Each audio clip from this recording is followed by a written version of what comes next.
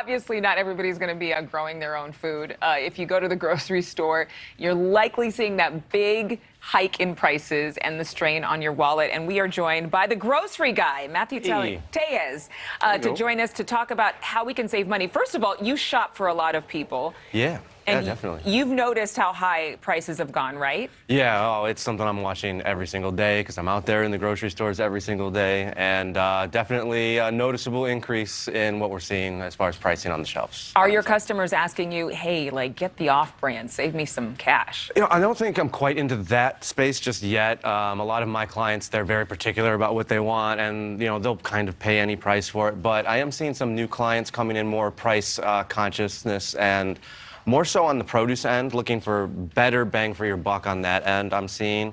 But a whole lot of more just chatter so far, not actually purchasing decisions on savings.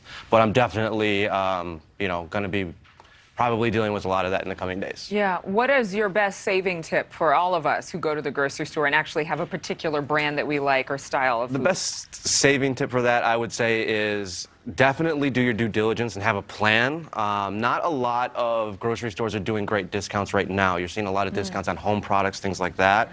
However, I have found that in most areas, there is at least one grocery store that is actually still doing good discounts. Locally here in Chicago, I'm seeing a lot of good discounts at Jewel, whether it be digital coupons or things like that. So what I always say is your morning, say, bathroom time, instead of TikTok, looking at funny videos, like, go through some coupon apps or some loyalty discount programs, and you're actually making money that way as opposed to just making yourself laugh. But, you know, you could do a little bit of both. I know I do. But I would definitely say have a plan before you send someone or before you go into a store today. What about apps? You mentioned coupon apps. What were some of the best apps that we can use right now? One that I've been swearing by for years is Ibotta. They have a lot of good discounts on there, a lot of good stores. They're growing every day. Obviously, there is a trade-off. You are going to see your data going out into the ether there, but, you know, at least Ibotta is giving you some money back for it as opposed to, you know, clicking on a web page and it just going away for free. Another one that I use actually for my oil changes is I stack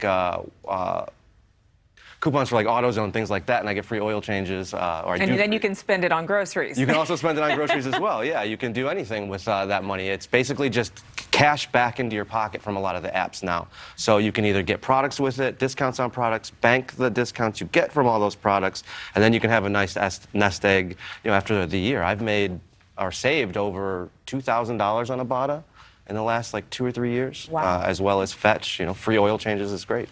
Do you notice that there's a trend in people buying in bulk now to save money versus buying just for the week or just for a... You know, I'm actually seeing a little less bulk buying. I'm seeing people more buying for shorter durations as opposed to the long haul because we are in this crazy time period where, like, history is just coming at us, so we don't really know what's happening next month, the month after that. So I'm seeing more of a lot of just smaller kind of weekly shops, and my kind of monthly large orders are kind of falling off a little bit, but still I think people are, you know, prepared to pay higher prices. And you know, they have some history behind that of having some savings, but I would prefer them to pay less, definitely. Yeah, and you'd prefer them to pay less, but I mean, really right now, everything is expensive across the board. Organic foods are so much more popular. Are there any savings there?